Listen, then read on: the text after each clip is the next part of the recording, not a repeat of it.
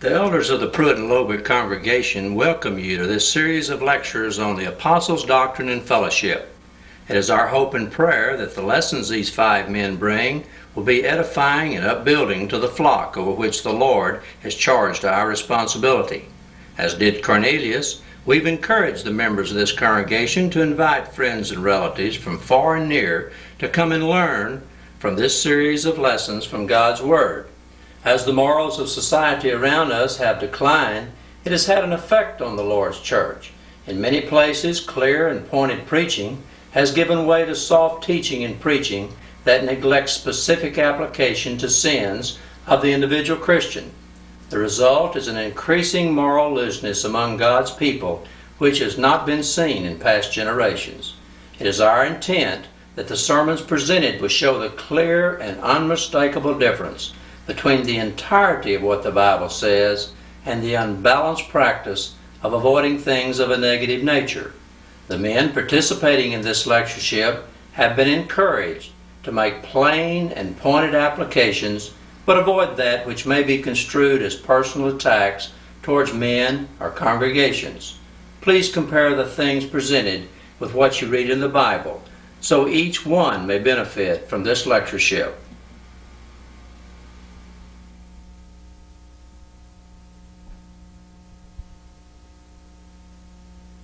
And now speaking, Larry Hafley, the Elastic Gospel and Romans 14.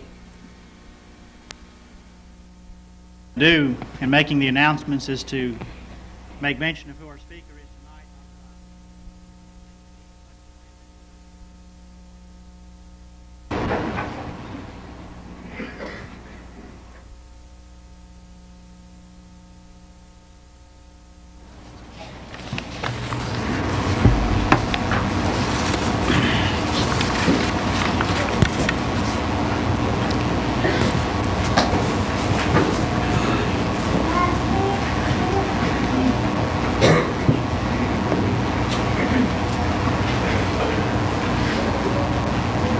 Ladies and gentlemen, tonight I want to talk to you about some very sober and serious and solemn things that have to do with the Word of life and the hope of life itself.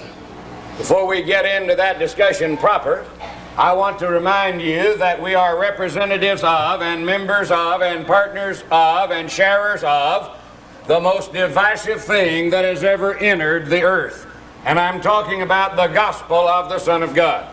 When Jesus the Christ came to the earth, He proclaimed to those that were round about Him, I am the way, the truth, the life. No man cometh unto the Father but by me. The world had never seen anything so narrow and so divisive, so exclusionary as the gospel of the Son of God. Jesus said, except ye believe that I am He, ye shall die in your sins. Jesus said, if you don't believe that I am the promised Messiah, where I am, there you cannot come. My friends, we are a part of, and we're recipients of, and we're benefactors of the most narrow, exclusionary thing that has ever entered into the earth. Jesus, the Son of God, said, think not, Matthew 10 and verse 34, that I've come to bring peace upon the earth. He said, I didn't come to send peace. I didn't come, Matthew 10:34, to send peace, but a sword. For I am come to set a man at variance against his father, and the daughter against her mother-in-law, and the daughter-in-law against her mother-in-law, and a man's foes shall be they of his own household. My friend, there was nothing any more divisive than Jesus the Christ and the message that He came to proclaim. Jesus said, enter ye in at the strait gate, for wide is the gate and broad is the way that leadeth to destruction. Many there be which go in thereat. But He said, strait is the gate and narrow is the way that leadeth unto life, and few there be that find it. There was never anything more divisive than the gospel of the Son of God. In Acts 9 and verse 26, the apostles picked up that same fervor and flavor when Demetrius protested before a meeting, an amalgamation, a confederation of the silversmith, and he was dismayed at this apostle who proclaimed that there are no gods that are made with hands. There just aren't any. They are just of no validity. They're of no authenticity. They're of no veracity. That's what Paul proclaimed. My friends, if you have obeyed the gospel, you have taken a part of and a portion in the most narrow and exclusionary thing that has ever entered the earth. Now then, in 2 Corinthians chapter 2, the Apostle Paul in verse 15, as he talked about the gospel, said that we are the savor of Christ in them that are saved and them that perish. Now then, look at 2 Corinthians 2:16. He said to some, we are the aroma, we are the savor, we are the flavor, if you will, of death unto death. And to others, we're the savor of life unto life. Now to some that are dead in sin, we tell them they're going to die in that sin. To those that live in the flesh, we tell them there is life in the Spirit.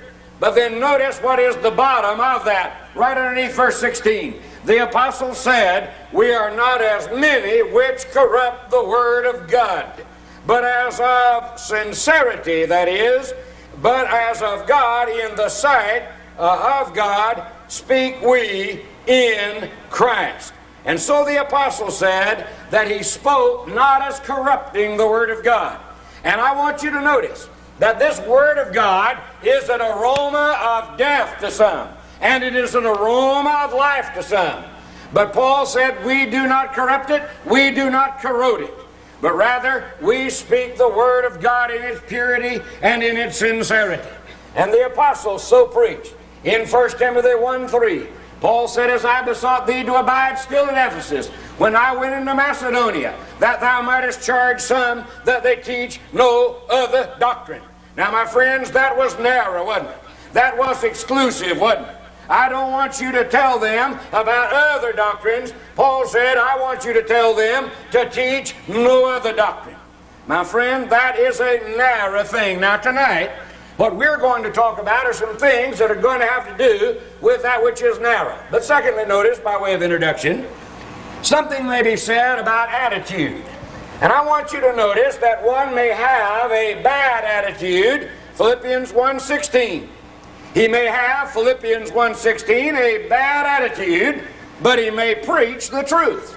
Paul mentioned some in Philippians 1:16 that preach Christ.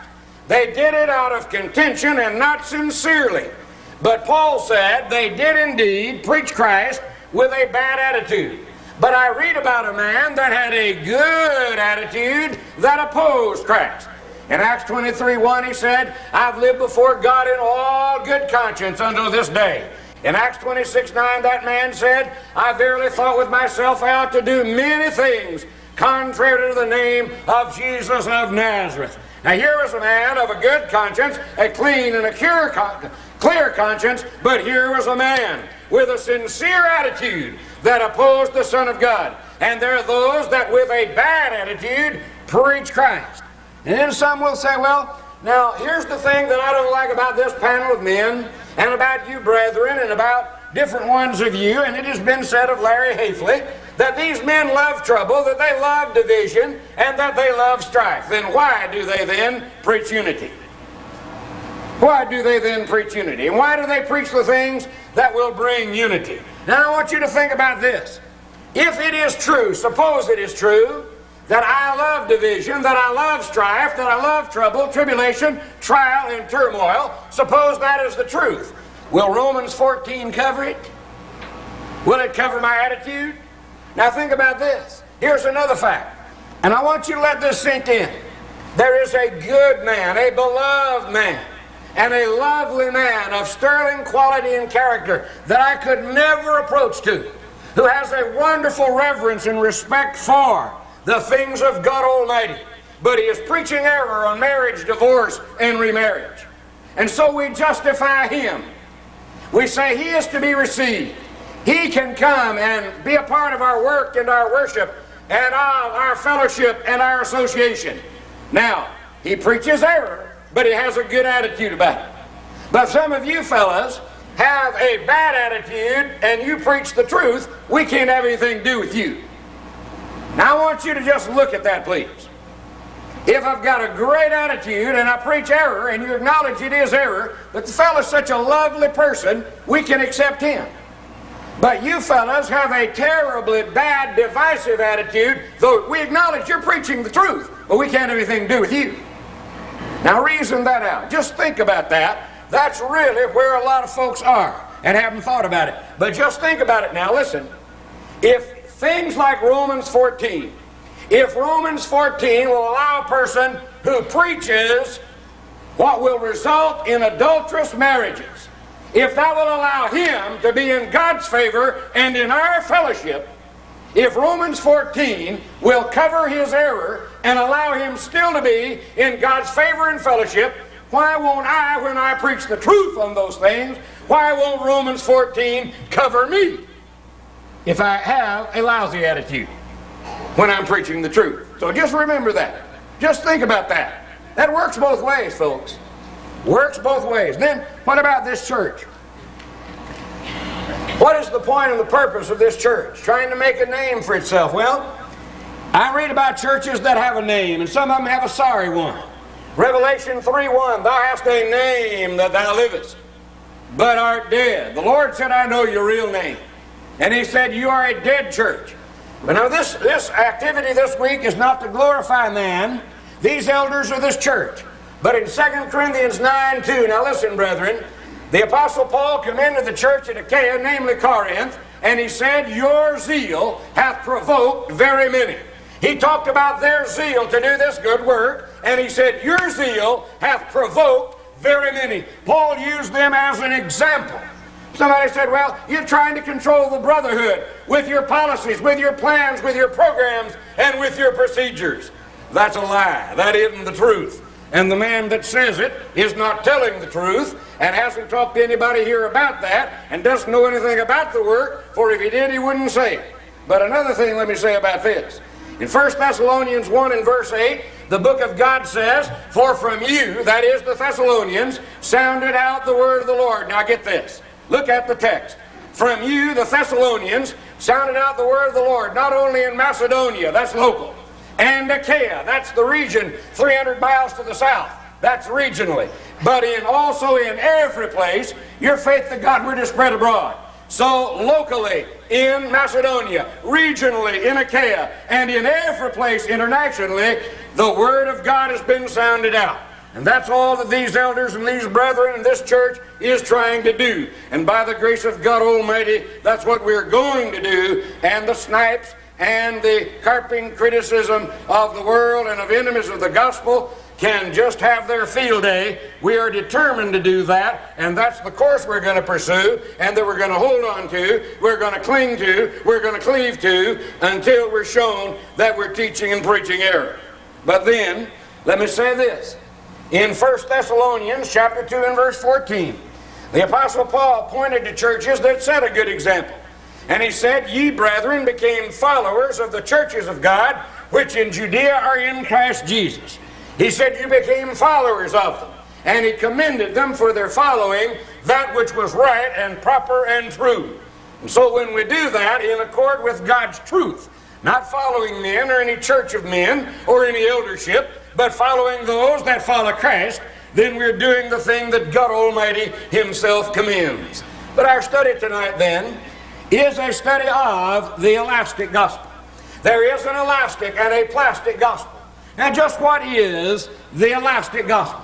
There are those that say, well, you know, I'm not sure what you mean when you talk about the elastic gospel. Folks, I'm talking about the elastic gospel is the old-fashioned, nothing but plain old, pure, simple denominationalism. It is the very thing, this right here, is the very prescription for denominationalism. Before we go to the next chart, I want you to notice something. Now remember this. You thought that Carl Ketcherside or some of our modern brethren in churches of Christ invented this. Oh no, friends. Unity in perversity, unity in diversity was invented a long, long time ago. It's how that the Baptists and the Methodists can have an Easter sunrise service one time during the year and then spit at each other the rest of the year. That's what you got when you got unity in diversity. It's the doctrine that says that the Jesus only folks who believe Jesus is the Father, is the Son, is the Holy Spirit, can deny everybody but then accept the Trinitarian Pentecostals and warm up to them when they're talking to a Campbellite about Holy Ghost baptism. Unity in diversity is the very bedrock foundation of denominationalism. Now, if you don't think it's so, I want you to notice here what we have illustrated and demonstrated on the next series of charts. I want you to look at unity and diversity. It's the very heart of denominationalism. Now, brethren, isn't it true, not because we've said it, but that Bible unity is based upon what the Bible says? When we're talking about water baptism, he that believeth and is baptized shall be saved. Baptism for the remission of sins, into the water, out of the water, buried with him in baptism. And we've said, friends, we can have Bible unity on the basis of what the Word of God says. Is there anybody here that doesn't understand that? My friends, that's the old Bible appeal. But denominationalism says, unity and diversity says, well, there's some of us that believe you're saved before you're baptized. Some of us believe you can be sprinkled instead of buried. Some of us believe you can baptize an infant instead of men and women, Acts 8:12. Well, unity and diversity says, let's have it all. No, friends, we can't have it all. Bible truth says, no other doctrine, the form of sound words, no other gospel. And those that don't remain in the doctrine of Christ have not God, not to think of men above that which is written. In the Lord's Supper, we take the communion of the body and blood of the Lord, and we do that upon the first day of the week. Now, there are those that want to do it monthly without a single verse of Scripture. There are even some brethren that are taking it on Tuesdays. Some brethren in churches of Christ that are advocating today, we take the Lord's Supper. Well, you say, what about that? Unity and diversity? Are you ready for it, brethren? Catholics have said for years the wafer only, though they're weakening on that. Well, could we add Coca-Cola? Unity and diversity would say, oh yeah. But what's been our appeal? Not that it makes it right or wrong, but our appeal has always been to the book of God. Let's just do what the Bible says. And that's Bible truth and Bible unity. Now then, next, notice. The same thing illustrated and demonstrated in singing. All we've ever said to people is, sing and make melody in your heart. Not on your harp, but in your heart. And we've said this is what the book of God says. Sing. There are those that want humming. Yes, humming in worship. You hadn't heard about that? In October of 1989, there was a church in a conservative group of Christians. And if I told you the preacher's name, you'd recognize him instantly. I'm not talking about a wild-eyed liberal church, but I'm talking about a conservative church, anti-institutional, where they had humming in worship, and it was defended. You said, Larry, you better reveal that preacher. You better tell who he is. Are you against calling names? Because I'm going to tell you, you know who the preacher was at that conservative church where they had humming in worship? You want to know? It is Larry Hafley. That's right. Where I was, where I lived, we had humming in worship, and it was defended. The next Sunday morning, I hummed them a little tune for about an hour.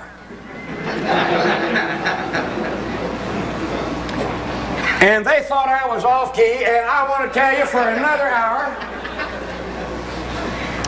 another hour, they defended publicly, and it's on tape, humming in worship. Let me ask you, brethren, should I have Romans 14 them? Huh? Come on. Somebody stand up and tell me. After you get past my sorry, sick, sad attitude, will you tell me?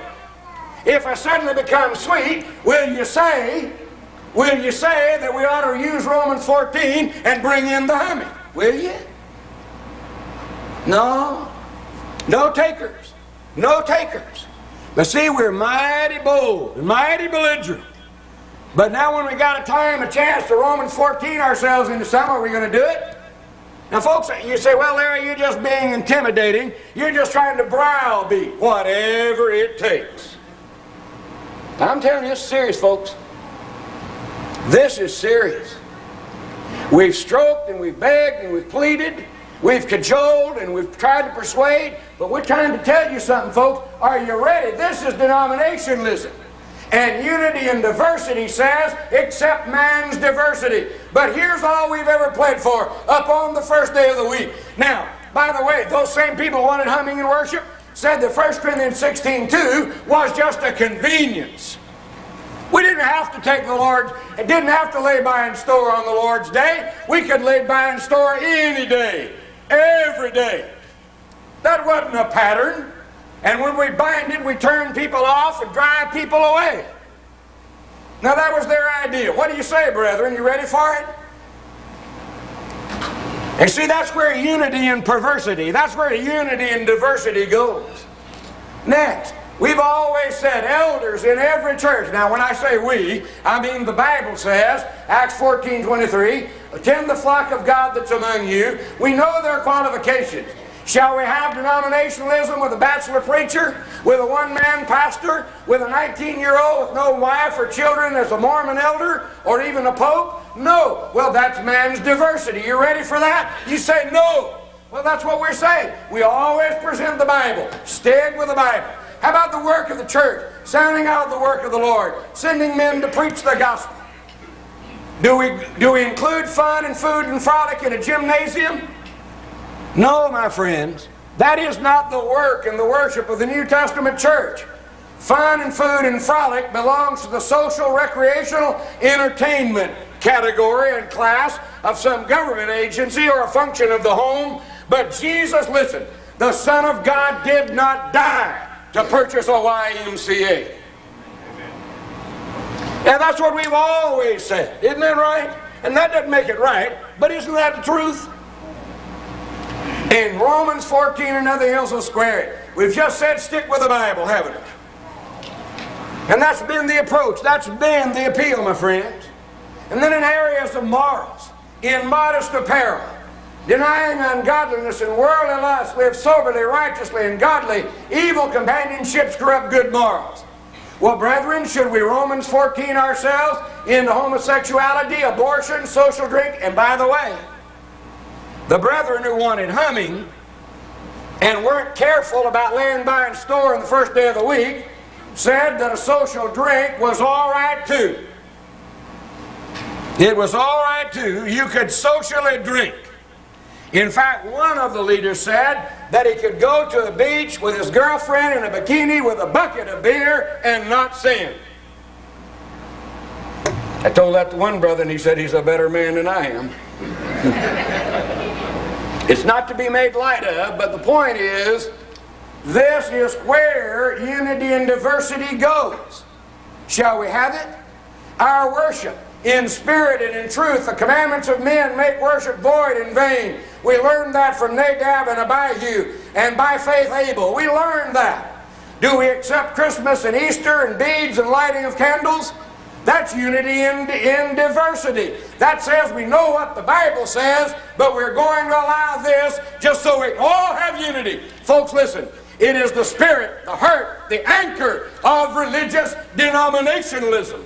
Next. Now, somebody said, no, Larry, we don't want that. But here's what we do want. We know what the Bible says. Marriage is to be held in honor by all and the bed undefiled. And whosoever putteth away his wife, saving for the cause of fornication, causeth her to commit adultery. And whosoever shall put away his wife, except it be for fornication, shall marry another, committeth adultery. Whoso marrieth her which is put away, doth commit adultery. We know what the Bible says. Here's the old Bible plan. But we've got a nice group of brethren that are not certain today whether or not a homosexual ought to be wed. You said, Larry, there's nobody like that. Yet. There's some down here on aliens not accountable. Shall we diversify them into unity? You say, but Larry, all we want is if the mate departs or the guilty one may remarry. Now, we're not going in for that polygamy and homosexual stuff or divorce for any cause, but we just want to squeeze in some of our brothers that kind of believe that if you've been married 3 or 4 times before you obey the gospel, you can keep that 4th wife, obey the gospel, and still be a faithful member of the Lord's church. We want to bring that in. All right. If that's so, what are you going to say when your children say, I got 2 friends of mine, John and Bob, they want to get married, Daddy. Would you do the ceremony? What about it? Now folks, we're not ready for the rest of that. Are you ready for this? And let me tell you something. The instant you go defending this and saying, well, we can allow the differences here and we can still have our fellowship in the gospel despite all of this, listen, your children are going to go back to those other charts and say, well, mate, you know, that humming's not so bad. See where it's going, folks? All right, let's get back. Now, some say, well, what is the elastic gospel? Well, the elastic gospel, folks and friends, is simply this. Some say we can no more think alike than we can look alike. Now, isn't that cute? Somebody said he was glad it was so because he'd seen Larry Hafley. He was glad that, you know, that we couldn't look alike. And so the idea is, you know, we can't think alike. And so since we can no more think alike than we can look alike. And so what does that allow? Oh, that's the elastic gospel, see? Because since we can't look alike, we can't think alike. Sure wish somebody had told Paul before he wrote 1 Corinthians 1:10. Beseech you in the name of the Lord Jesus Christ, you all speak the same thing. There be no division among you, be perfectly joined together, the same mind, the same judgment. Sure wish somebody had informed Paul. But how far do we go in this? We can no more think alike than we can look alike. Now that's an old Carl Ketcher-sized cutism, but it's been resurrected. Now listen, brethren, listen to me. You say, well, this is on marriage and divorce. Suppose I don't want to leave it there. Suppose I want to apply it to the virgin birth. Suppose I want to apply this to homosexuality. Suppose some brother comes in and says, I've got a dear friend in Africa with 3 wives all at once. We can no more think alike, we can look alike. Does that justify polygamy? What are you going to say to that argument then? Next. Somebody said, well, you know what?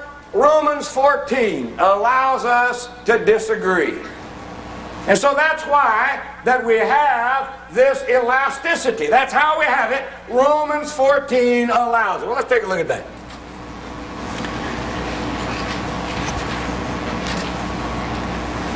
Brother Moses Lard said, in his thoughts on Romans 14, he said these thoughts are his own, that is the person that's under discussion in Romans 14, are his own private opinions respecting or concerning things about which there is no command. He, therefore, has the right to hold them without interference from others.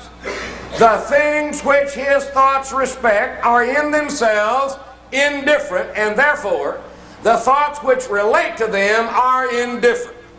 Consequently, so long as the thoughts do not lead him who holds them into wrong, he is not to be disturbed in them. Now I realize Moses Lard doesn't establish the truth, but I'm simply saying that he's not the only one that has set forth the view that Brother Robert set forth last night, then it shall be set forth here. But then further we notice, Romans 14, what's it talking about? Well, R.L. Whiteside said that Romans 14 is talking about matter of opinion or indifference. He says the chapter must be confined to such matters, what matters? Of opinion or indifference. That it involves opinions and personal rights. Brother A.W. Dicus said in this chapter, Romans 14, Paul deals with things or matters that are indifferent within themselves. And so this has generally been the view. It doesn't establish the truth, but that Paul is talking about in Romans 14 of things that are indifferent within themselves. But now, in the past 5 years, there's come a different view. And this view has been espoused by Brother Ed Harold in a 17-part series that ran nearly a year and a half, in which he said that Romans 14 covers error taught regarding divorce and remarriage. He said that Romans 14 covers error in matters of faith. He said that Romans 14 covers error of considerable moral and doctrinal import. He said that Romans 14 tolerates contradictory teachings and practices on important moral and doctrinal questions. Now you'll notice the difference between those statements. Not that one establishes truth and the other doesn't, but the difference between this view and those that have just been purported, those that have just been propounded before you. And I want you, before we go much further, to notice this. Before you turn that on, Norris, think about this, folks. Whenever you talk about Romans 14, you know how we talk about it? We talk about Romans 14 like it was the 28th book of the New Testament. I mean, we refer to Romans 14 almost as though it's an isolated entity out there. But folks, Romans 14 is a chapter in a book. It is not in a little world of its own. It's not just a little vacuum out here where God put some things that just don't seem to fit. Now notice, please, where does Romans 14 fit? The ink on Paul's pen was not dry when he started chapter 14. The last two verses of chapter 13 say, "Let us walk honestly as in the day, not in rioting and drunkenness, not in chambering." And I dare you to look up that word without getting embarrassed. Chambering. That's rooms. Room to room. Wantonness. That's the lascivious activity that's involved in these rooms. And the writer says, don't walk in that way, not in strife and envying, but put ye on the Lord Jesus Christ. Make not provision for the flesh to fulfill the lust thereof. Folks, Romans 14, right before it begins, says, these things are denied. Paul doesn't say, don't walk in these things, but if you do, we got a way out for you. No. And right as somebody said, well, we can differ on our doctrinal views. Well, right after he wrote Romans chapter 14, he said, now I beseech you, brethren, mark them which cause divisions and offenses contrary to the doctrine which you have learned, and avoid them. Now the next time you go to Romans 14 to try to justify sin and ungodliness, just remember that Romans 14 is part of a sandwich, if you will. And here's one slice of bread, Romans 13, 13 and 14, and here's the bottom slice. See that? And we act like we forget that Romans 14, we just go to Romans 14, act like the rest of the Bible evidently doesn't exist. No, friend. It is not a separate living entity of itself. But it has context. All right?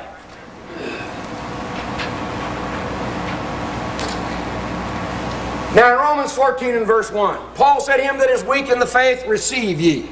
Who is this weak one? Folks, listen. He wasn't weak in concern. He wasn't weak in conviction. He wasn't weak in commitment. He was weak in conscience. Now this weak brother wasn't one that just attended services once a week. W-E-E-K. He wasn't a fellow that, you know, that just was weak and a very weak Christian, a nominal Christian. No. What was he weak in? He was weak in the fact that he was not certain about these things, or had a view or an opinion about certain things, a commitment about certain things that was very strong. But he was weak in not being able to believe that he could partake, or that he could not fail to observe a certain day. He was weak in conscience. Now, if Romans 14 justifies, shall we say, him that is weak in the faith, namely on marriage, divorce, and remarriage, receive ye? And by the way, you say, well, I know a preacher that's preaching error on these things. He's preaching error on these things. We can receive him. Listen, what if a couple comes to the congregation where that fellow's preaching and says, now, this preacher you've got here preaches a view on divorce and remarriage that we're living. Could you fellowship those that live what this preacher whom you accept preaches? In other words, could I practice what your preacher preaches? Would you accept it? Now just suppose the weak one practices these things. May we receive him? If not, then Romans 14 isn't talking about these items. Next. One man esteemeth one day above another, another esteemeth every day alike. Paul said, let every man be fully persuaded in his own mind. Now whatever Romans 14 is talking about. Can it be talking about an adulterous marriage? One man esteemeth one marriage alike, and one man said this. Can we esteem every marriage and say, let every man be fully persuaded in his own mind about every marital situation? Is it up to each one to determine whether adultery is right? Is it? Now think about that. Is it up to us to determine? May we just decide whether or not drinking or homosexuality? May we decide whether these things are right? Now, back yonder, let us just suppose that someone is converted from a Seventh-day Adventist church today. And they've kept the Sabbath Saturday. They've not gone to ball games on Saturday. And they can't get that out of their mind. Now they're converted to Christ and they understand the truth. But they just don't believe they ought to watch ball games on Saturday. Is it all right for that person to avoid ball games and to study his Bible and to pray and go visit the sick on Saturday as a New Testament Christian? Is that all right for them to do that? Why, of course it is. Of course it is. And can we say then that because of that judgment, can we say that then we can take Romans 14 and apply it in these other areas? No, folks. No, it doesn't apply there. Next. He that regardeth the day regardeth it unto the Lord. So here's a fellow that says, I'm going to set aside that Saturday for Bible study and prayer. And Paul said, he that regardeth not the day, he that goes to the ball game, to the Lord he doth not regard it. And then here's a fellow that eats meat, and here's a fellow that's a vegetarian. For he eateth and giveth God thanks. He that eateth not to the Lord, he eateth not and giveth God thanks. Now, there are Indians today, over in India, I speak of, who don't eat cows, don't eat beef. Suppose we convert one of them, and conscientiously he just can't eat that meat. Or a Jew is converted, he's never had a ham sandwich in his life. Can he continue to stay away from ham sandwiches? Can he continue to refuse that sandwich? Surely he can. Certainly he can. And Paul said, that's up to him. And if one regards it, he regards it to the Lord. Can we say that about homosexuality, though?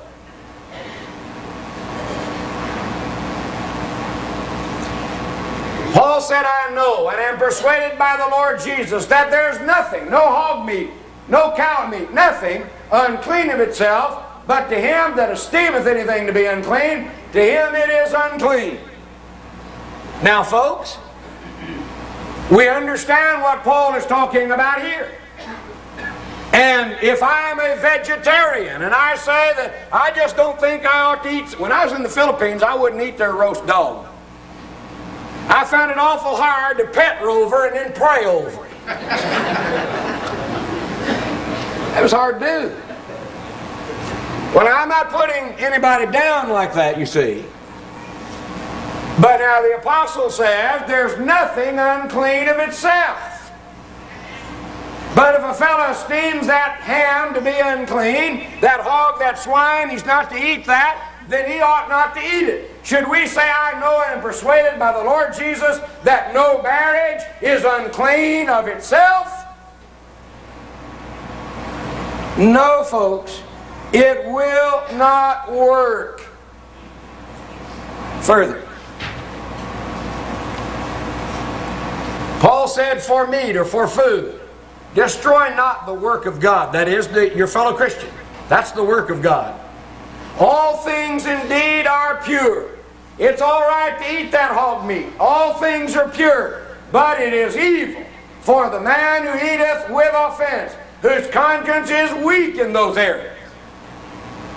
Now that's what Paul is talking about. But was he saying, when he said all things are pure, was he talking about all marital relationships, all worship, all social things? No, folks. No, those things are not pure. They're the works of the flesh. Not works of the faith, but works of the flesh. I believe you can see that further.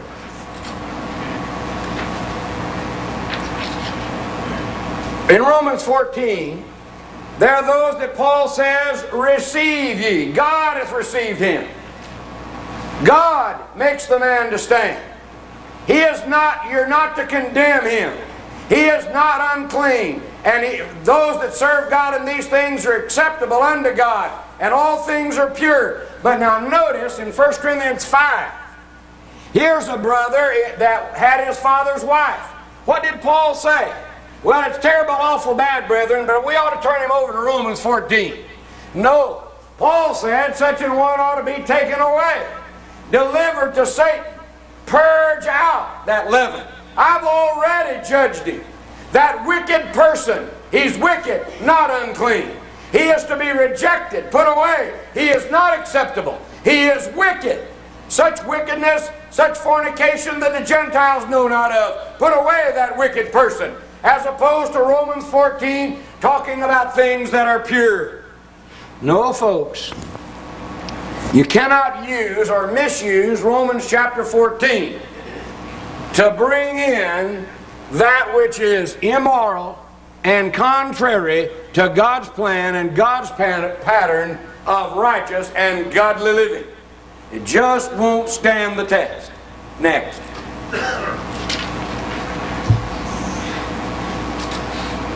Somebody said, but look, one passage says, Romans 14, receive ye. 2 John 9 to 11 says, if a man comes bringing not this doctrine, receive him not. Well, what's the difference? Well, just briefly, it is this. Paul spoke of some in Galatians that were observing days and times and years, and he said, I'm afraid of you, lest I bestowed upon you labor in vain. But as Galatians 2:16 and Galatians 2:21 and Galatians 1:6 shows, and Galatians 5:1 to 4 shows in context, they were doing this to obtain righteousness. Now then, Paul said when they do these things, they observe these things to obtain righteousness by the law, receive them not. But if a man for conscience sake, after he's become a child of God, he is a child of God, but he still believes that that day he ought to keep set aside as a day that is not to be engaged in fraternization and travel and sports and fun, then that is up to that man. And you allow him to maintain that within himself, and don't you all judge or condemn one another. Now that's allowable. But it is not allowable when I start saying that these days must be observed under pain and penalty of eternal damnation. In 1 Timothy 4, Paul said some will depart from the faith, giving heed to seducing spirits. And he said in verse 3, forbidding to marry and commanding to abstain from meats or foods. Now here were commands that they were saying abstain from foods that God had created to be received with thanksgiving. Well, you don't have that right. But if, conscientiously, you cannot eat or decide to be a vegetarian or cannot eat a certain food within your own self, that is up to you. That's your prerogative and that is your privilege. But it is not your prerogative to forbid and command that others so do under pain and penalty of eternal damnation. Now with regard to marriage, some will forbid to marry. Catholicism comes to mind, and their priestly order. Now then, we don't have that right. Marriage is to be held in honor by all. But yet, if I decide, Matthew 19:10, not to marry, if I decide not to marry for the kingdom of heaven's sake, or as Paul said, I could wish you all were like myself, is that my prerogative? Can I decide never to marry? Surely I can. And you could receive me. We could receive one another. But I cannot go out here and say, if you want to be holy before God, don't get married or you're unholy. Now, with regard to circumcision, Paul took Timothy and had him circumcised. And you might compare 1 Corinthians 9, verses 19 to 23. Paul says, to them that were under the law, I became as under the law, to them without law, that by all means, he said, I became as without the law, by all means I might save some. So he knew if Timothy's influence would be harmed and hindered, and he took Timothy and had him circumcised because of the Jews in those parts. Now, when brethren, though, came in and said, except you be circumcised after the manner of Moses, you cannot be saved, Paul said, whoa. Whoa, we withstood them to the face, gave place by subjection to them, no, not for an hour. See the difference? All right, further.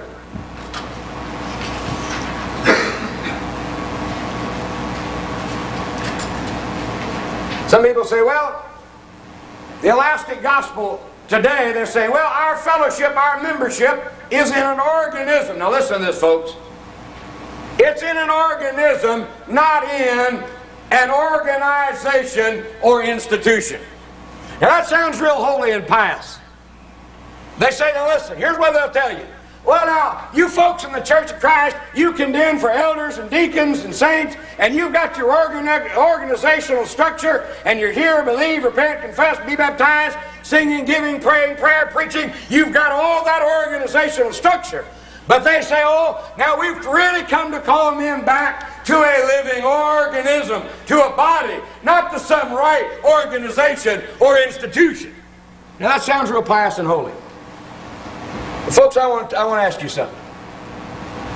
Do you know of any creature, from amoeba, paramecium to man, any living organism that doesn't also have organization? Think about that. Now, your body is a living organism. A paramecium is a living organism. But what do you learn about when you learn about them in school? Protoplasm, cytoplasm, cell nucleus. Do you learn about those things? Sure, they are living organisms, but what do all organisms have? Organization. Yes, this body is a living organism, but it has organization, nervous system, reproductive system, digestive system, respiratory system. It is a living organism that has an organization. And it's true of the body of our Lord. Now I want to run this by you too. I want you to think about this. Now remember what they're saying now. They're saying, well, you folks in the Church of Christ, you're just trying to make everything organizationally right, dot all the I's, cross all the T's. That turns folks off. Some of our brethren are saying that. We need to get away from that, and we need to talk about our Lord as an organism, not an organization. Well, let's just think about that. Suppose you've got two germs out here. These germs are floating and flying around. And this one germ says, I sure would like to have the nourishment from Larry Hafley. I sure would like to have that nourishment from Larry Hafley. And they're out there floating around. And the other germ says, well, Dunny, if you want that nourishment from Larry Hafley, you're going to have to do what? You're going to have to get into his body. See that? If that germ is ever, listen, if that germ is ever going to get any nourishment from the organism that is Larry Hafley, he's going to have to get into what? The organizational arrangement that is his body. Now that's so, folks, of the church of our Lord. Let's see it. Some say, well, we need more preaching about that grace in Christ, less about the church and baptism. Paul went down and preached Christ. And what did he been preaching? The things concerning the kingdom of God in the name of Jesus Christ. Philip preached Christ to the eunuch, and he learned to be baptized from the preaching of Christ. Billy Graham says he preaches Christ Monday through Friday on TV. He says he preaches Christ at a crusade, and says not a word about baptism. But in one chariot ride, Philip preached Christ, and the man said, the very next verse, what doth hinder me to be baptized? And into that organizational body. This man, this jailer at Philippi said, what must I do to be saved? They said, believe on the Lord. And they spoke to him the word of the Lord. The very next verse says he was baptized. Then later we read about what? The church at Philippi. Paul said in 1 Corinthians 2, I preached nothing but Jesus Christ and Him crucified. I declared the gospel, the death, the burial, and the resurrection of the Son of God. And when they heard nothing but Jesus Christ and Him crucified, many of the Corinthians, hearing, believed, and were baptized. And every one of them, 113, was baptized, and they were baptized into one body, or the church.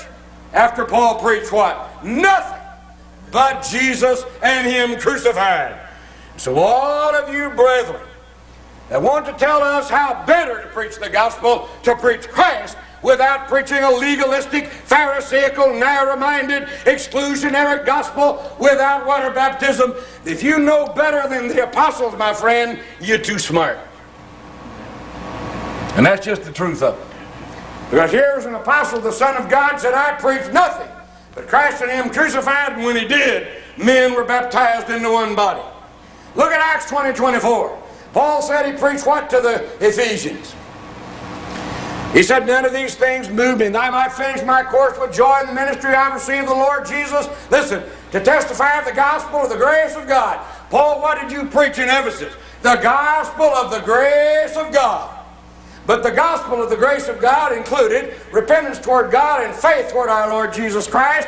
It included preaching the kingdom of God, which is the church, Matthew 16, 18, and 19. And the Ephesians were baptized in the name of the Lord Jesus, Acts 19:5, for the remission of sins, Acts 2:38. And that is the preaching of the grace of God in the body of Christ. Let's go on.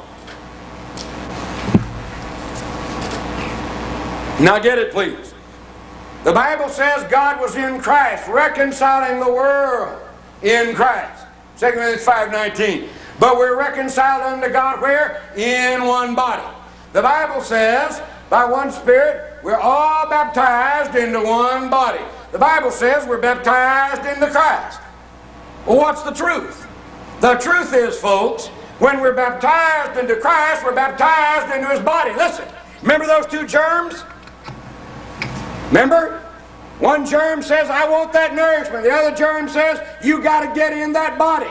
Now, folks, if you want the nourishment that is in Christ, you're going to have to get into Christ. How do you do that? You get into His body. What is His body? It's the church. It's the church. And I don't care how you sneak up on people. Someday you're going to have to sit down and you're going to tell somebody that. Or you'll live and die a Methodist. Someday you're going to have to get busy and tell him that. Maybe you know somebody that's a lot sweeter and a lot nicer and tell him a whole lot better than I can, then call him up. But somebody's going to have to flat tell that old boy. That's so. All right. Now, just think about it, folks. The Bible says we've been blessed with all spiritual blessings in heavenly places in Christ. Be strong in the grace that's in Christ. Salvation, eternal glory is in Christ. This is the record that God has given us, eternal life. This life is in His Son. In whom, in Christ, we have redemption, even the forgiveness of sins. He had made Him to be sin for us who knew no sin, that we might be made the righteousness of God in Him. The love of God that's in Christ Jesus. We're born again. And if a man is born again, he's a new creature. Where? In Christ. Peace is in me, Jesus said. All right, all of that is in Jesus. But how does one get into Christ, the living organism, where these blessings are? How do you get into that organism where all these blessings are? You're baptized into Him. And someday you got to tell somebody that. All right?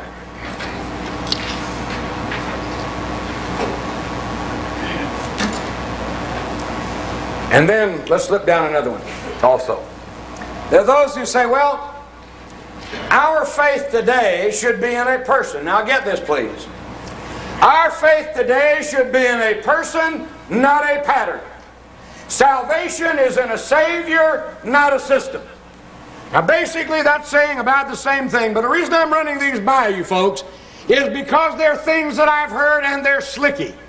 They sound good. They sound pious and religious and holy. Now listen to it. They say, you know, our faith should be in a person. But the trouble with folks like Tom Robertson, Ron Halbrook, and Harry Osborne and Jerry Fight is that they're trying to tell us that we ought to have a pattern. Our faith's in a pattern, in a correct pattern, not in a perfect person. And you'll say, well, you know, that sounds pretty good. And then sometimes they'll say, well, our salvation's in a Savior, not a system. That sounds pretty good.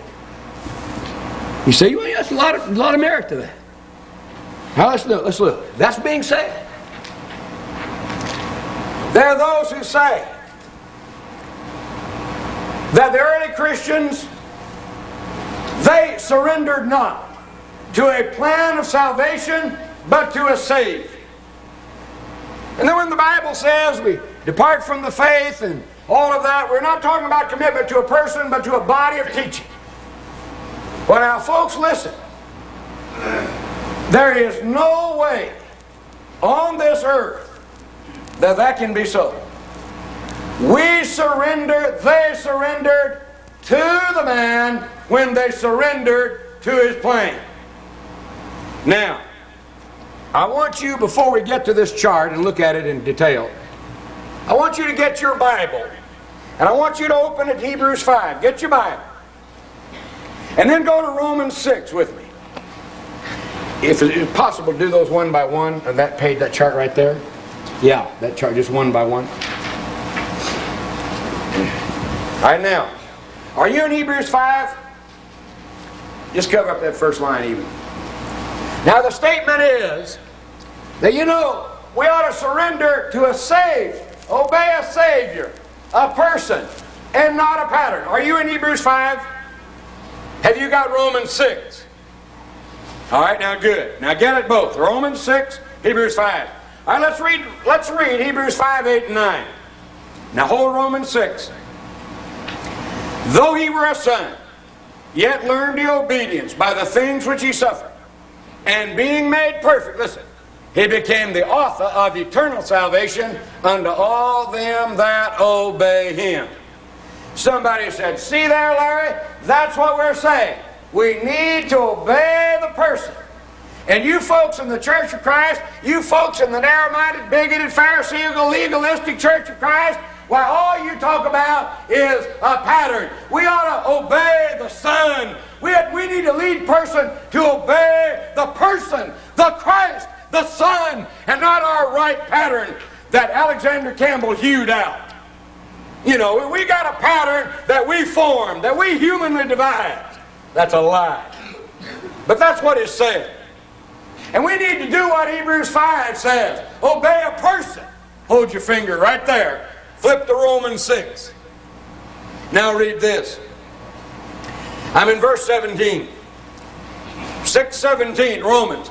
But God be thanked that ye were, past tense, the servants of sin. But, contrast to that, ye have obeyed from the heart that form of doctrine. See the word form? Folks, it is the word for mold or pattern. You obeyed that form of doctrine, which was delivered you, being then, when? Being then made free from sin, ye became the servants of righteousness.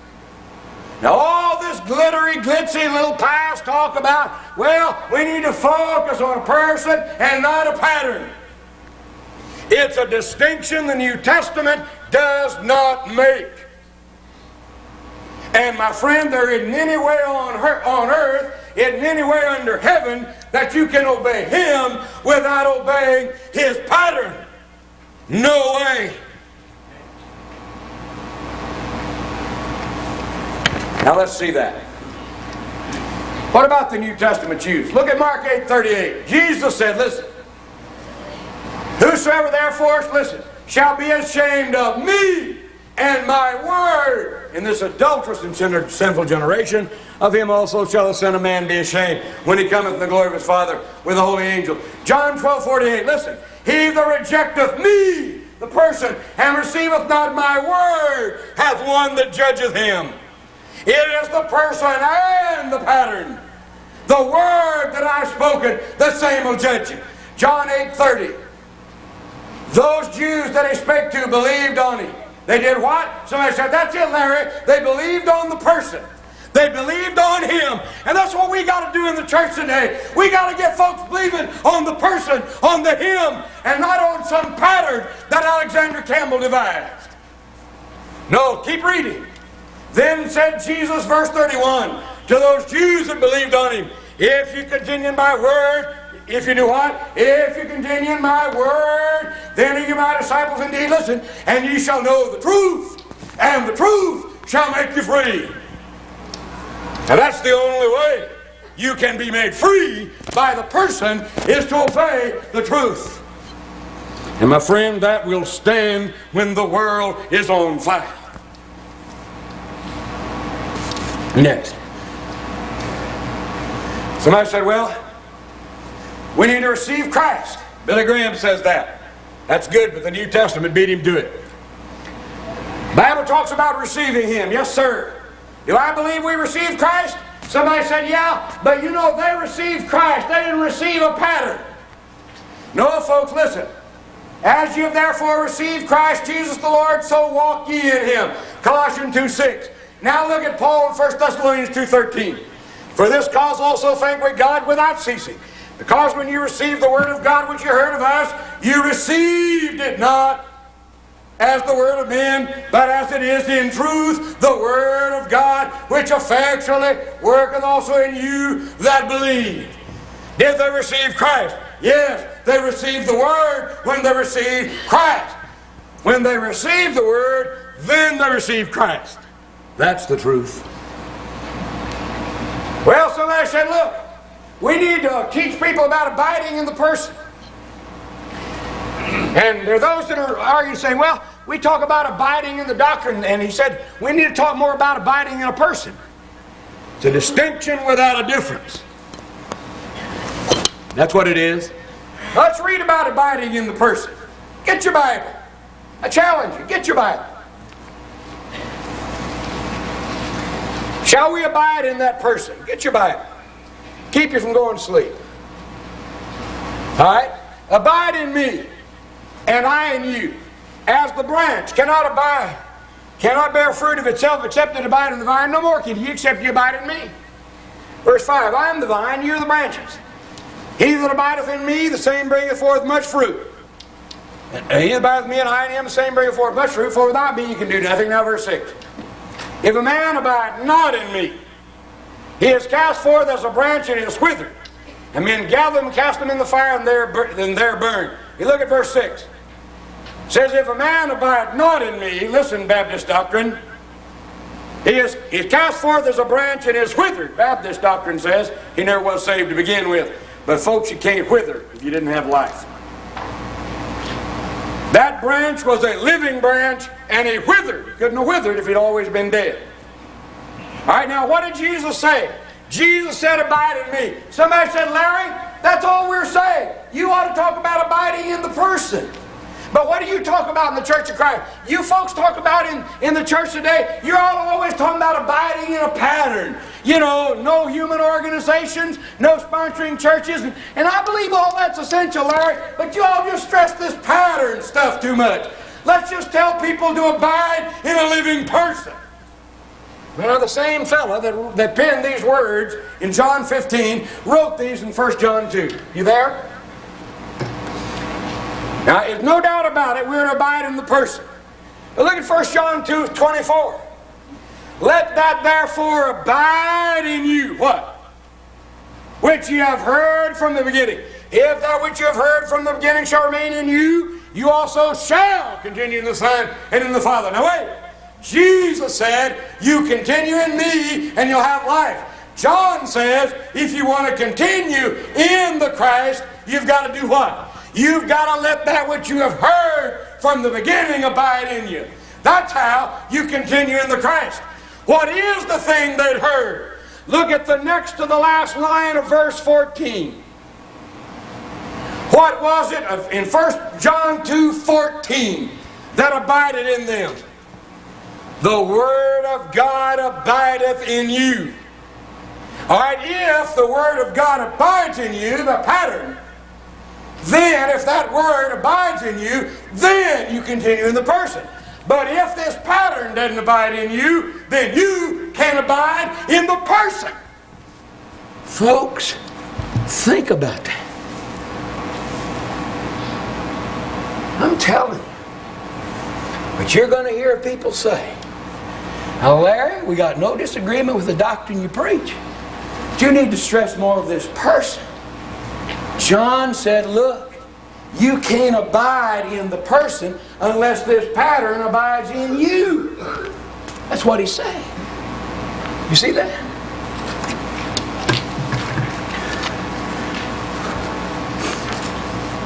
All right, now, how elastic is the gospel? How elastic is it? And I want to know, brethren, I would like you to tell me. Do I preach there's one body, one spirit, one hope, one Lord, one faith, one baptism, one God? Or, I mean, will you tell me how elastic you want it?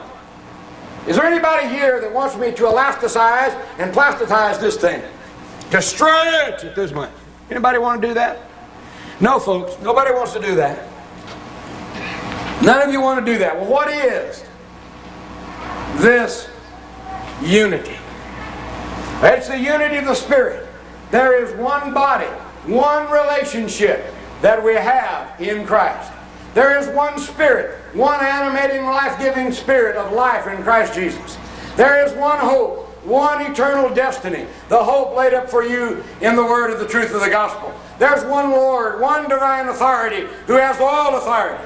There is one faith, one divine revelation, the faith once delivered. There's one baptism, one plan of pardon and forgiveness and fellowship in the Lord. And there is one God, one object of our worship.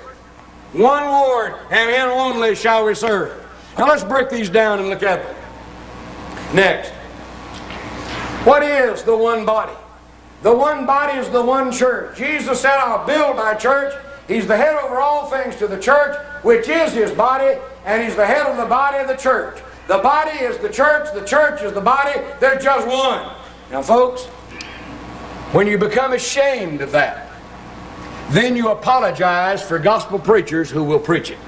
And when you, as a preacher, become ashamed of it, you quit preaching it. I want to know how long has it been since where you attend, y'all have had a meeting where the sermon one night was entitled The One True Church, or something like that. We're not having that kind of preaching anymore, brethren. And why is it? Because brethren are embarrassed by it, and preachers may be ashamed of it. That's not an allegation or an indictment. I'm asking. How is it, brethren? There is, O-N-E, one body. There's one Spirit, one life. Paul said, the law of the Spirit of life in Christ Jesus hath made me free from the law of sin and death. Now listen, the law of the Spirit has made me free from the law of sin and death. What makes me free from sin and death? The gospel is God's power unto salvation. So the law of the Spirit of Romans 8:2 is the gospel of Christ that makes me free from the rule or the law of sin and death. And by the one Spirit we have that life through the gospel. Now, look at Ephesians 2:18. Speaking of Christ, for through Him, Christ, we both, Jew and Gentile, have access by one Father, by one Spirit unto the Father. All right? By Christ, by one Spirit unto the Father. By one Spirit we have access. But you know Ephesians 3:6 says we have access by the gospel. So by the Spirit equals by the gospel.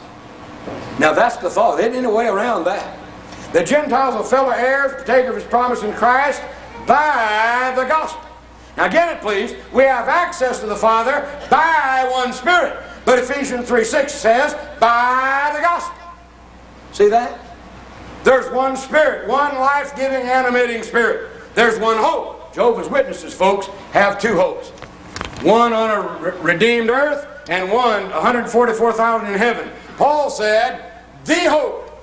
Peter said, for the hope, the living hope, imperishable, immortal, eternal. He said, this hope, blessed be the God and Father of our Lord Jesus Christ, which according to His abundant mercy hath begotten us again into a living or a lively hope by the resurrection of Jesus Christ from the dead to an inheritance incorruptible and undefiled, and that fadeth not away, reserved in heaven for you. There's just one hope, and that's the hope of heaven. One eternal destiny, not anything on the earth. And when the Jehovah's Witnesses tell you that there's something on the earth for you, he's telling you a lie. There's one hope. Next. There's one Lord, one divine authority.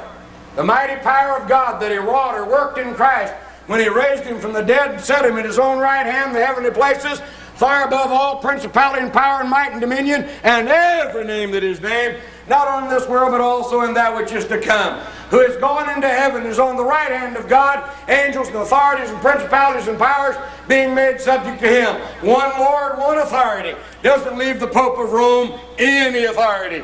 Doesn't leave the local church any authority to determine or decide what the truth is. And I guess Harry will tell us which way that is tomorrow morning. Okay? There's one faith. The Bible says one faith, one gospel. Listen to Acts 6:7. And the word of God increased, and the number of the disciples multiplied, listen, in Jerusalem greatly, and a great company of the priests were obedient to the faith. But what do we obey? 2 Thessalonians 1:8. We obey the gospel. We obey the truth. 1 Peter 1:22. So the truth, the gospel, is the faith. Acts 6:7. Listen to what Galatians 1:11 says. Paul said, I certify, I guarantee you, brethren, that the gospel which is preached of me is not after man, for I neither received it of man, neither was I taught it, but by the revelation of Jesus Christ. What did you get, Paul? The gospel preached of me. But in Galatians 1:23, he said he preached the faith, which once he destroyed. The faith is the one faith, the one gospel that we're earnestly condemned for. One baptism, one law of pardon. He that believeth and is baptized shall be saved. Repentance and baptism in the name of Christ for the remission of sins. Now, you say everybody believes there's one baptism. No, they don't. Pentecostals have two, and generally three baptisms. Now let me tell you how easy this is. You say, well, how do we know which one? Water baptism or Holy Ghost baptism? Here's how it is. Listen. Do you remember 1 Corinthians 10 says they were all baptized unto Moses in the cloud and in the sea? You remember that? All right, now, when the wall of water there and the cloud above them, they were there delivered, overwhelmed with the water, delivered in the hand from the shackles and servitude of Egyptian bondage. They were delivered unto Moses. And Exodus 14 says, God saved Israel that day. Now, that was the baptism of Moses, and once they got free of Egypt, that baptism, so to speak, ceased. Now, come down with me through the corridors of time. Suppose there's a fellow in Isaiah's day who looks back some 700 years, and he says, whoo, I see that baptism of Moses way back yonder at the Red Sea. And suppose a guy in Isaiah's day says, I want the baptism of Moses. I want the baptism of Moses. Well, Isaiah would have said, well, fella, that fulfilled its purpose when we came out of Egypt. You can't have the baptism of Moses anymore. It fulfilled its purpose. So when it fulfilled its purpose, listen, when that baptism fulfilled its purpose, the baptism of Moses ceased. Right now, Holy Ghost baptism, listen, in part was to guide men into all truth. Convince the Jews that the Gentiles were gospel subjects. When that was accomplished, that baptism ceased. A fellow in Isaiah's day couldn't get the baptism of Moses. And a fellow in our day can't get the baptism of the Holy Ghost. There's just one left. What is that one? As long as men need to be saved, it's the one that's in water. See? Now that's the answer to that. That's the truth. And there's one God, one object of our worship, and Him only shalt thou serve.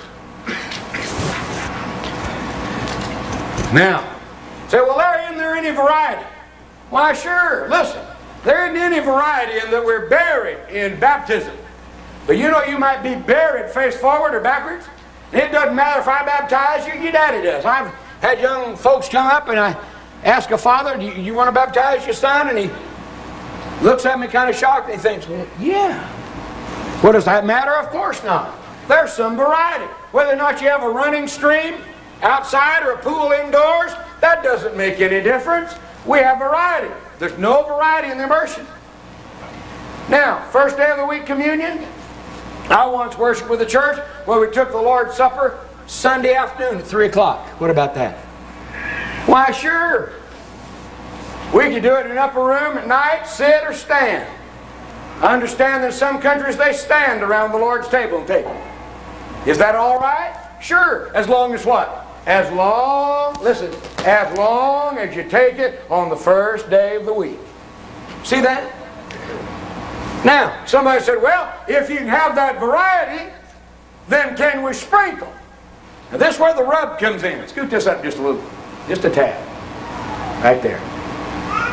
Somebody said, well, Larry, if you allow this, why can't you allow sprinkling and taking the Lord's Supper on Friday?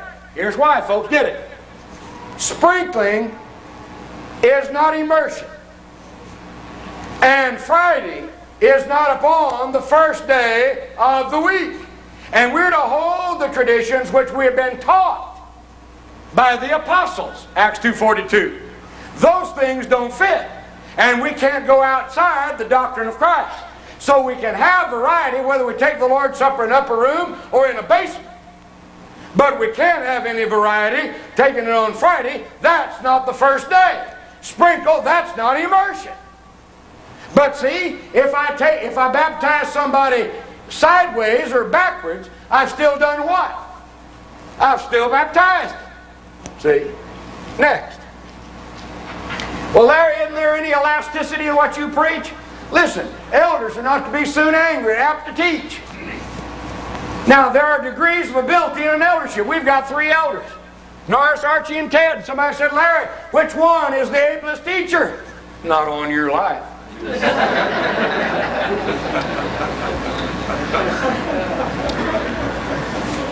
I don't preach for filthy lucre's sake, but I'm not an idiot.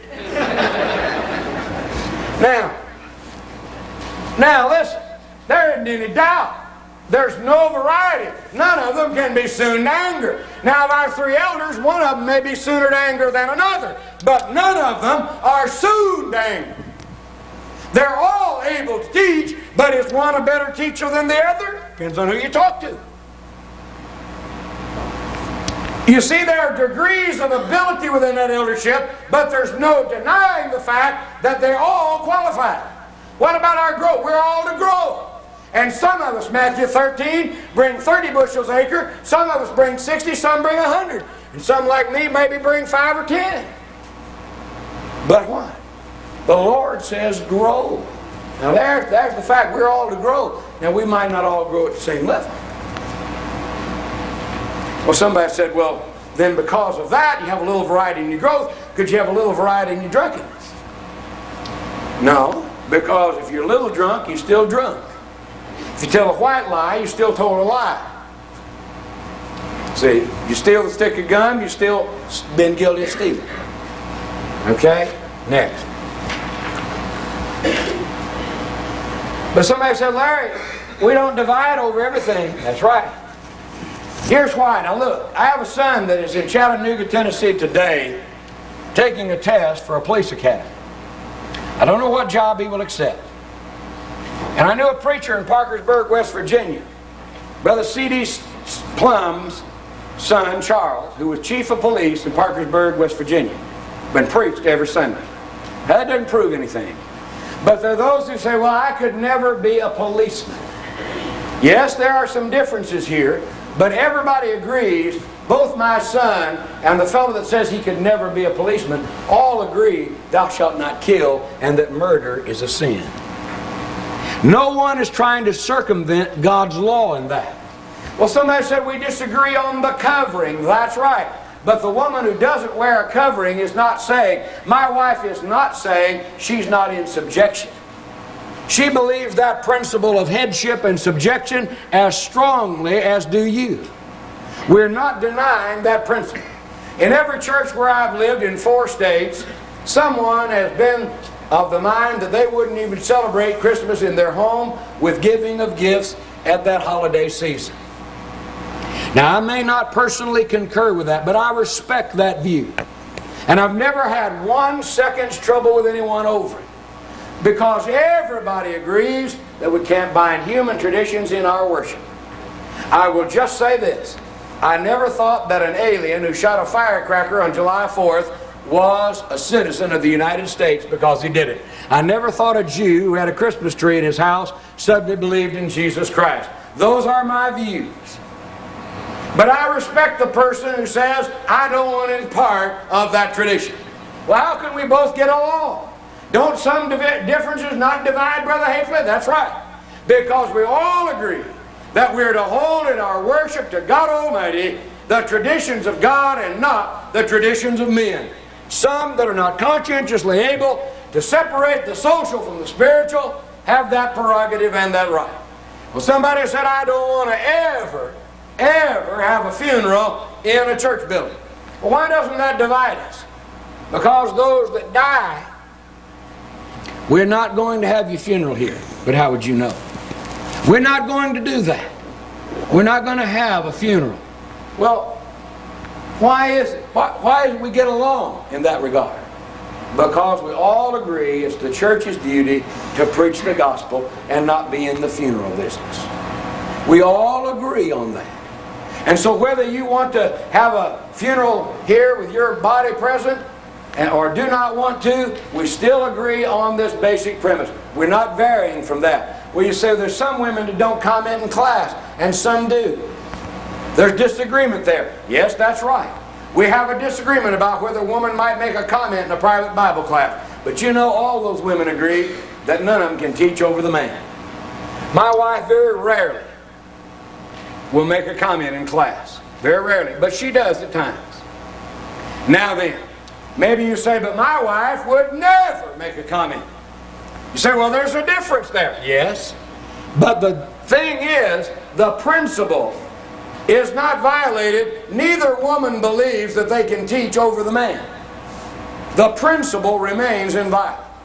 And there are those that are working very hard and that appreciate a college run by Christians. And there are those that don't want a reference to such things made. And I can understand and appreciate conviction. Well, how do we get along? We get along because all agree. Those that support and endorse brethren who want to teach and want to work at a college institution operated by brethren, both understand the church is not to be involved in the support of the work of that college. And so whatever might be our conscientious scruples, we don't divide over that. Next.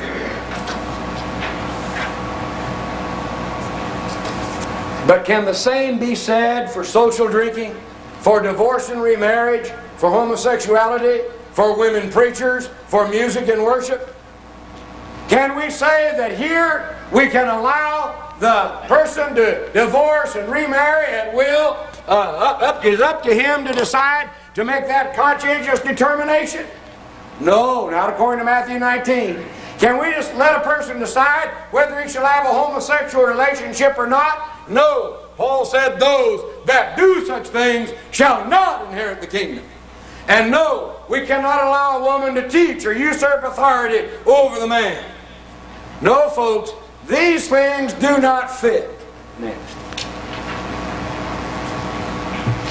Now the truth is, one may marry. Paul said marriage is to be held in honor by all in the bed undefiled. And you and I may differ over whether I do so or not. You may choose never to marry. And I may say, I don't see how that you can choose never to marry. I always want to be married. Well, we may differ over whether we marry or not. But there's one thing we can't do. We can't loose God's marital law. Further, a woman cannot teach over the man. She cannot do that. Now, our wives may differ as to whether one believes they can make a comment in a Bible class. But while we may differ there, this principle remains. We cannot allow the woman to preach as I am doing. These things speak and exhort and rebuke with all authority. Let no man despise thee. No woman could do that. And we may have a difference about a private comment in a Bible class. But folks, we both agree that she cannot do as I am doing. Circumcision is not bound. Circumcision is nothing. Uncircumcision is nothing. But the keeping of the commandments of God, we cannot make it necessary, Acts 15:1, or else we subvert souls, Acts 15:24. Now we may differ. I had both of my children, my boys, circumcised as babies when they were born. But your son may not have been circumcised. Well, that is all right. Paul says it doesn't make any difference. If you're not circumcised, don't seek to be. It is fine. There is no problem. There's just no problem with that. But I cannot bind circumcision, Galatians 2. Will the elastic gospel stretch? No, it didn't stretch to do that. You see the difference, folks? Now, the truth is, I may eat meat.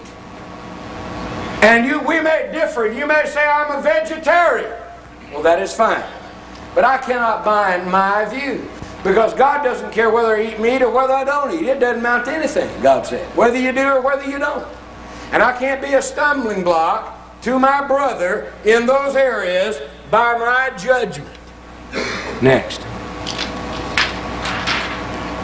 Now, there are those that are saying, no, but listen to this, folks. Listen to this language. This is what we're talking about. Many of us grew up believing God is just a heavenly prosecutor who winces with pain and anger when Christians veer one iota from some supposed. I italicize that. Now look at it. He said, we used to think that God, he really was upset from some supposed exact pattern of worship.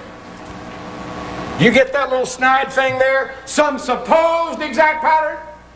He said followers of Jesus who are attentive to the winds of renewal believe in a God who is our defender. They believe that if He grants grace with moral imperfections, He'll surely offer grace with doctrinal imperfections as well. And that's in the August 1992 issue of Wineskins. Next. Let's look at that, break it down. There wasn't one before it. But if there isn't, okay, go ahead. No, that's right. Yeah, get that other one first. You were right, Norris. Some supposed exact pattern? There's 2 or 3 like that, Norris. You made a... I want to know, folks. He said some supposed... Listen, did I just dream this up, charge some that teach no other doctrine? Is that some supposed exact pattern? Mark them which cause divisions, offenses contrary to the doctrine you've learned. Is that some supposed pattern? That if you preach any other gospel, then let you be accursed? Does that sound like a supposed exact pattern? Okay, another one of those exact pattern charts, though. You laid it down, I think, too. On the floor. Does this sound like a supposed exact pattern? Make all things according to the pattern, whatever you do in word or deed, not to think above men. Hold fast the traditions which you've been taught, whether by word or our epistle. Hold fast the form, the mold, the pattern of sound words. Now listen to me. Does that, folks, sound like a supposed exact pattern? Don't go outside or beyond the doctrine of Christ. Is that a supposed exact pattern? There isn't another one of those? Okay, give me that one then. That's fine. And then, notice he said, followers of Jesus believe that if He grants grace with moral imperfections, He'll surely offer grace for doctrinal imperfections. And what this simply says is, well, you know, if we disagree on marriage, divorce, remarriage, and what constitutes adultery, we believe God will grant grace with regard to it. Well, all right, if He will, let's just expand that to homosexual. How about drunkenness? How about nude beaches? And if He grants grace with moral imperfections and allows that adultery when someone misunderstands whether or not what adultery is, if God grants grace and allows that, and will He offer grace for doctrinal imperfections? What about instrumental music? Shall we apologize to the Christian church? Shall we apologize to the denominations for their pastor, their Christmas, their Easter, and their sprinkling? Will God grant grace? You say, oh, the only one I want out of here to get a little grace in is this one right here. Yeah, that's the one you want, but your grandkids are going to take the whole ball of wax. Mark that down. Next. Max Lucado is a famous author. Famous writer. And in Wineskins, he said, Listen to this, brother. I have brothers with whom I do not agree on the role of women and the meaning of baptism. But listen to what he says about that. Now, we disagree on the role of women, the meaning of baptism. Listen. But he said, our uncommon ground on those issues is a barren island compared to the great continent of common ground we share. If we can agree on the Christ, don't we share enough to accept one another? Now, folks, that's what this Romans 14 perversion and this recognition of those who stretch the truth on marriage, divorce, and remarriage is all about. If we're in Christ, don't we share enough to accept one another? Listen to what he says. Fellowship is not found in common opinions, like on whether what baptism is or women's role. It's not found in common opinions, but in a common Savior. You hear that? See what that means? Next. Here's what it means. Now he says he has brethren he disagrees with on the role of women and the meaning of baptism. He that believeth and is baptized shall be saved. But he said those are unimportant opinions. Are you brethren ready to swap out on these and say these are unimportant? Say, no, Larry, we don't want this one. How about singing? You want to change this? No, the only one we in Churches of Christ want is this little one right down here, this little corner. Our little corner here, we want this misunderstanding of putting away your wife except it be for fornication. Now, we got all kinds of differences there. And Brother Hafley, we just want this little corner. Let's just cut this little corner out right here, and that's ours. And Brother Licado, he can have those. We know those are wrong. You see where we're headed? See, you want just this one right here. You want divergency. You want difference. You want contradictory teachings because of the common continent in Christ. But Max Licado wants these two up here. You say, no, no, Brother Hafley, I'd never go that far. But your grandchildren will. Your grandchildren will, Mike. That's what we're talking about. All right. Now, where's all this lead? In conclusion. 7 months ago, Rubel Shelley said, the Woodmont Hills Church of Christ in Nashville, Tennessee, community-wide service, Sunday evening, April 10th, 1994. Quote, at 7 p.m. on Sunday, April 10th, members from at least 7 churches in the Green Hills area plan to meet for a community post-Easter worship service. Now stop right there. Are y'all with me? When he said 7 churches, and you say, well, what's wrong with 7 churches getting together? I didn't tell you, and he didn't either, that these were Methodist, Baptist, Presbyterian, and Christian churches. More than one Baptist, more than one Christian church. So there were churches of Christ, Christian church, Methodist church, Baptist church, Presbyterian church, 7 in all. We're all getting together in the Green Hills area to plan to meet for a community post-Easter worship service. Rubel Shelley said, we have all our regular services on that day. Then all who care to participate can assemble in the main auditorium of the Woodmont Christian Church for a 1-hour assembly. Special music. Are you ready, brethren? Why did he say special music if he just meant singing? Because he meant special music.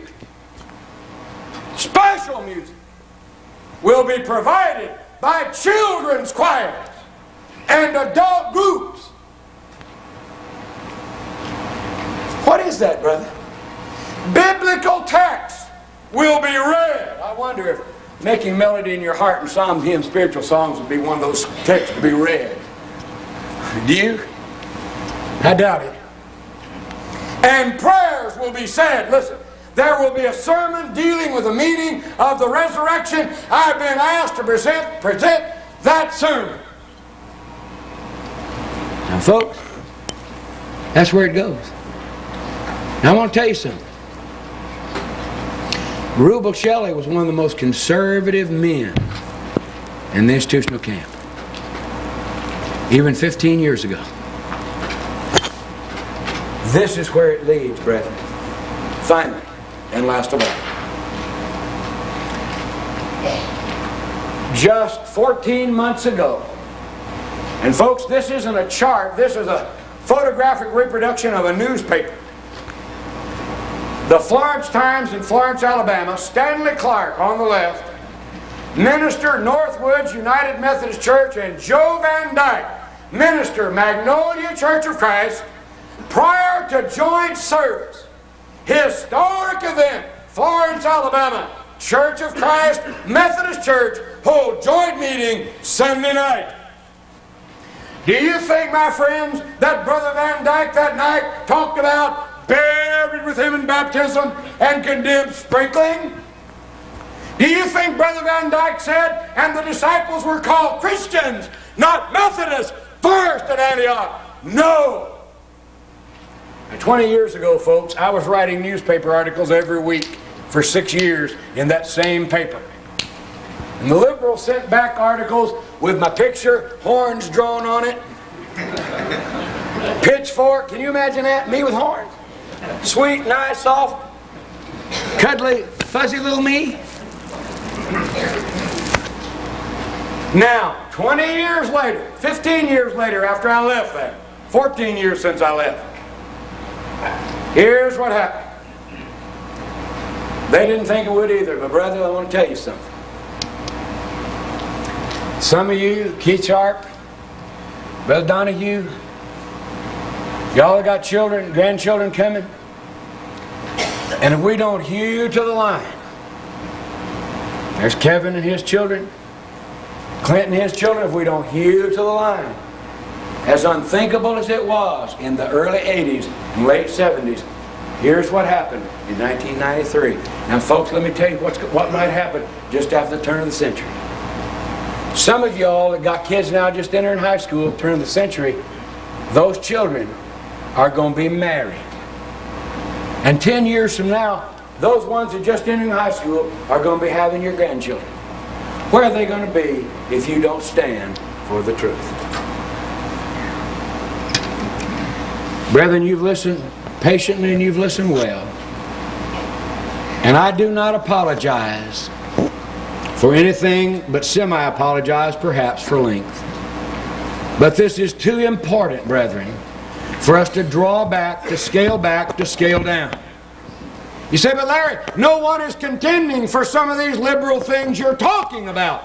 Folks, nobody starts out that way. Nobody starts out contending for them.